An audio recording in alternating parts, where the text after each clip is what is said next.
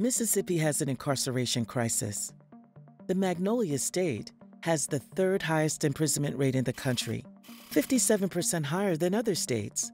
The incarceration crisis is driven by extreme prison sentences handed down under laws that allow prosecutors to add years, decades, or even life imprisonment to already long sentences if the person has been convicted of crimes in the past. These habitual penalties, in turn, add something else: unnecessary costs for taxpayers. In fact, habitual penalties affect everything from whether or not a person goes to prison, to the length of their sentence, to when they can come home. Today, more than 2,600 people are in prison with a sentence that was extended by one of these laws.